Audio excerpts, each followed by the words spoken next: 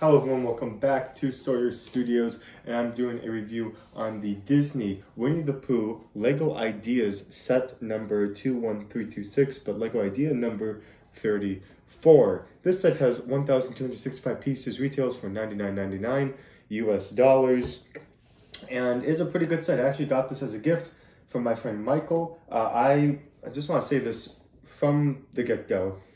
I understand why it's $100. It is Disney.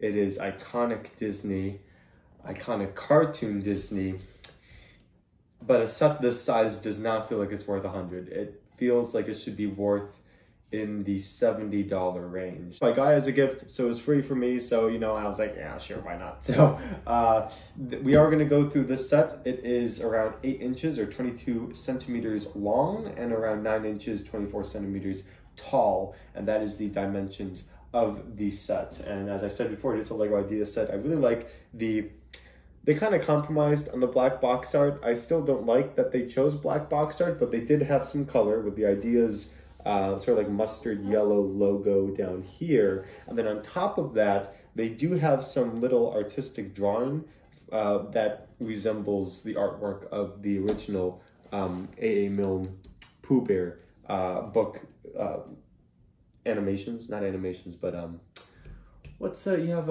illustrations, that's it. So you have like the fence here, flowers, little bee, some more fence stuff over there.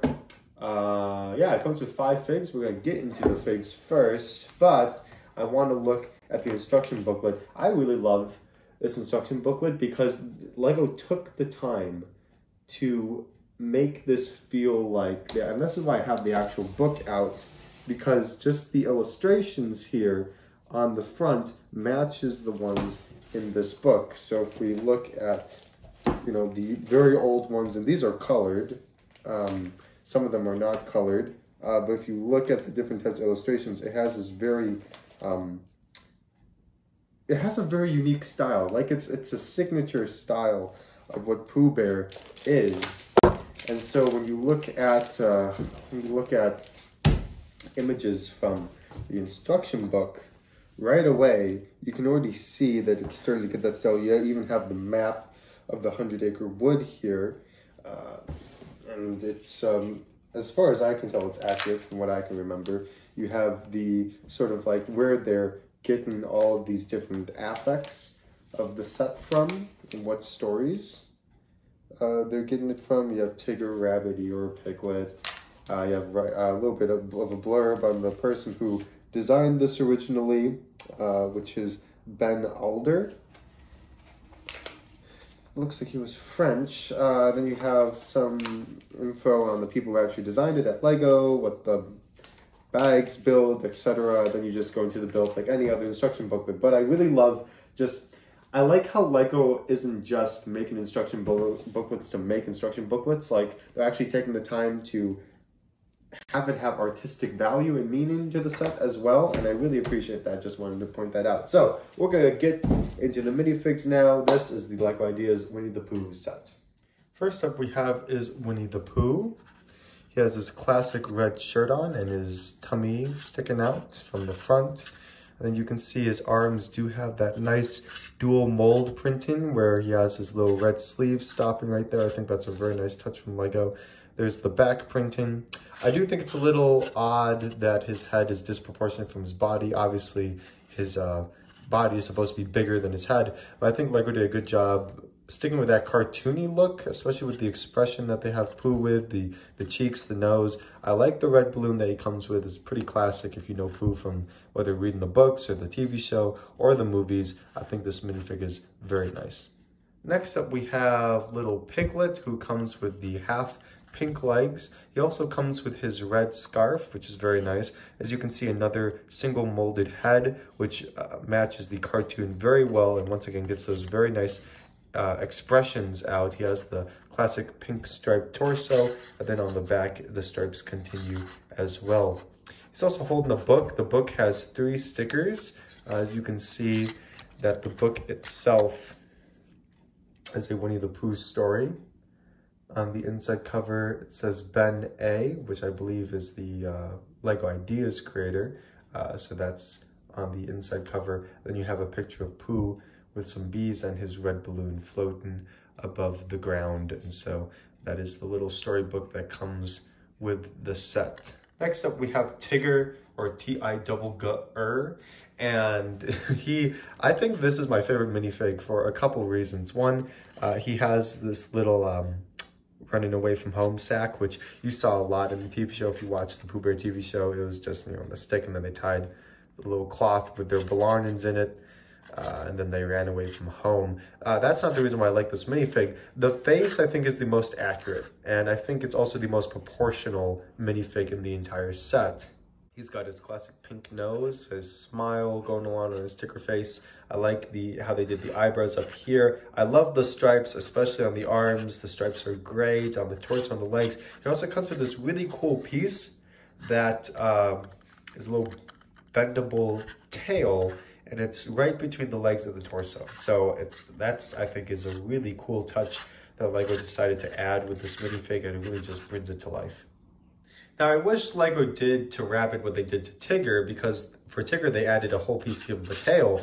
For Rabbit, they just printed it on. And I would have really liked to have the same concept, just like a nice white tail that was added to Rabbit, because it kind of looks just weird to have that only printed. But nonetheless, this is Rabbit, and he also looks good. He comes with a carrot. Simple torso printing, and the head mold is really great as well. Looks like a classic Rabbit from Winnie the Pooh. Finally, we have cute old Eeyore, and I love this minifig. They really got his just sad expression, and it's like so perfect. I love the cross stitching that they have going on his face. That's like such good detail, the black hair. This minifig cannot move. Everything is a mold, except this is technically two pieces. The only other piece that didn't come with Eeyore was the bow tie, which you can take off and put back on. That's literally the only thing that detaches from this Eeyore and moves. But as you can see, he's stationary. I love this minifig. I think this minifig is great. The only reason why I like Tigger more is that he's functional, like you can move his appendages. But this molded Eeyore, I think, really takes the cake for a lot of just Pooh Bear fans, because this is just such a well done Eeyore minifig. Really, way to go, LEGO. So here we have the actual set, and as I said before, it is a bit smaller than I would like. It doesn't have that amount of space that you would expect. Now it does open up, which is something, but just looking at it from a 360-degree perspective, I just wish it was bigger for how much it costs. Now, there are a lot of stickers in the set, but the stickers aren't that terrible. We do have a nice 100-acre wood sign. Both of these are stickers. Honey pots are printed, though, thank goodness. This is just a cute little, just a cute little place to have a little sign from the story, so you can put that anywhere. We should focus on the outside of the building first. As you can see, we have some mushrooms up front. Right here, we have a nice little fireplace, a couple stones, walkway up into the door for Mr. Sanders. You can see that we even have the knocker on the door handle, and we do have the little bell right here, which is very cleverly made. And then we do have a sticker that says Rune also. You can see we have some more outside honey pots, campfire, log, and you can sit a minifig down on that log. So if we were to take Pooh Bear, if we were to get him into a sitting position, you can see he can sit down and enjoy a little campfire. Something that took me a while to figure out was, what the heck is this thing? It is a snail, I'm pretty sure. They're just using a cherry piece, little turd piece. When my mom and I were building this, she didn't know what this was, and I didn't know what it was either. And then I looked at it from the side. I was like, oh, I think it's a snail, and I think I'm right. So you have a little snail right there. I want to say something that I do want to give LEGO a huge credit for is the entire look of this set, because they definitely were going for a cartoon look, and just the actual way that they animated this series. Want to know why? Because whenever I would draw, when I was a kid, I would try to draw like Pooh Bear scenes. I would pay very close attention to how everything was drawn, So the way they did the bushes is that they would draw like a cloud, and then they'd have some leaves sticking out of the bushes, not many, but just, it was pretty much just a cloud with some leaves. And that's how they animated bushes, that's how they designed them. And Lego is doing just that. Usually Lego wouldn't make bushes that looked like this, but they're being very careful about how the animators animated the Pooh Bear series, because this is essentially a green clouded like shape with some leaves sticking out to show that it is in fact a bush. And I absolutely want to give Lego 100%, just A+ on that, because that is like amazing detail and attention to detail. I think that's just great. I love the roots, how they look. I love the tree, that you do have the door stuck in the tree. Even continuing up, Lego could have chosen the classic tree pieces, but no, they decided to use the coral pieces, but put them in forest green so that it looked even more cartoony. And you can see, like, you know, these are all coral reef pieces. These are not your typical branches that Lego would use. And up here, we do have some printed pieces of some honeybees on their honey hives. There are 2 of them. And as you can see in just a moment, they spin so you can have the bees flying around their honey combs and all that stuff. Turning the set around so that you can see all angles. You can see there are some nice shutters and windows. You can see some nice flower boxes, the little smokestack on the top of the roof. I really love how this roof turned out and how this roof looks. It's really great. Some leaves are up there. You can see a little ladybug and some more flower boxes right there. And just everything about this. I mean, let's be real. Like, this entire set looks amazing. Once again, my only harp is the fact that it costs so dang much. But you can separate this area and both of these sides will open. This is the door right here, but if I were to press in from the opposite side, as you can see, the door does in fact open all the way. As you can see inside, we do have many different things to discuss. On this side, we have some honey pots up here in the rafters. We have a little cuckoo clock. We have a little candle on a nightstand. We have curtains on the windows, and these windows also open, as you can see, to let in some sunlight. We have a very nice bed right here in which Pooh or any of his friends can lay down and just relax. And the bed is a very nice one. I think out of all the beds I've made in module sets, that has got to be one of my favorites. You can see that Piglet can just lay right down and take a nap in that area. Over here, you can see we have a little box for Pooh sticks up here, and there are some Lego sticks that you can put in the box. There's a little golden heart. I'm not quite sure what that is supposed to be, but it's just a little flat golden heart up there. We do have the chimney where it's connected to the inside of the house, to the stove. So from up above, you can see it comes down here, and then you can put some wood in there to get a fire going. You have a honey pot. Of course, Pooh is going to have a huge honey pot on his table with a little cup, a little picture, some bees, and his classic Pooh chair. And I'm just going to grab him so you can see what he looks like in his chair. I think this is a really great, I think Lego did a really great job with this. There we are. That's Pooh in his chair. The chair does swivel a little bit. It has some slight mobility, not a lot, but you could take it off of its hinge and you could reposition it if you wanted to. So you can just move around like that. Inside the little entryway, you can see there is a little table with a drawer and another teacup and teapot. And then you can see there's actually a map of the 100-acre wood.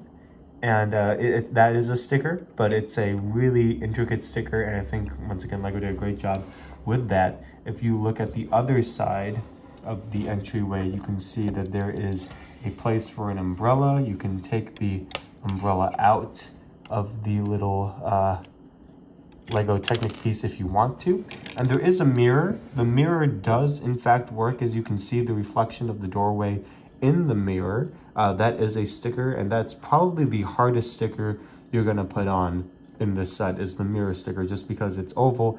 It's hard to kind of figure out where to start it.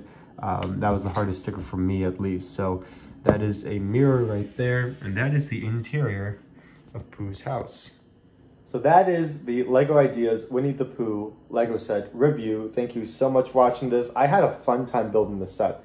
And as I said before, the only downside of the set is that it does cost $100 US, and it's way too overpriced. But once again, with the licensing that LEGO probably had to pay for and to be able to make a Winnie the Pooh set, it kind of makes sense. So I'm not saying it's LEGO's fault. I'm just saying it's an unfortunate reality that we have to live with. But I'm happy that I got it. I'm happy that I was able to build it with me mom. If you want to watch that video, I thought that was just, I don't know, less entertaining, more so just cute that my mom and I got to build a Lego set together. It's been a while since we've built one, so I thought it would be just a fun video to record it and watch her. She hasn't built a Lego set in like, oh gosh, decades. So yeah, anyway, I really love Winnie the Pooh. I love the set. If you love Winnie the Pooh, you will love the set as well. The build was fun. It was very intricate. It was very detailed. It was very interesting. I never felt bored.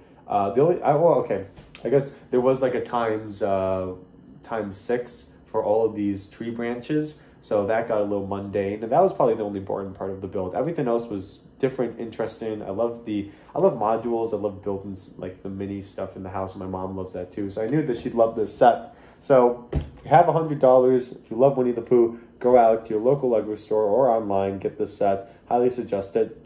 Yeah, this is Story Serious. Like, comment, subscribe, all that stuff. Click the bell icon, join the Discord, watch some other content, share the video, and as always, see you on the next one. Peace out.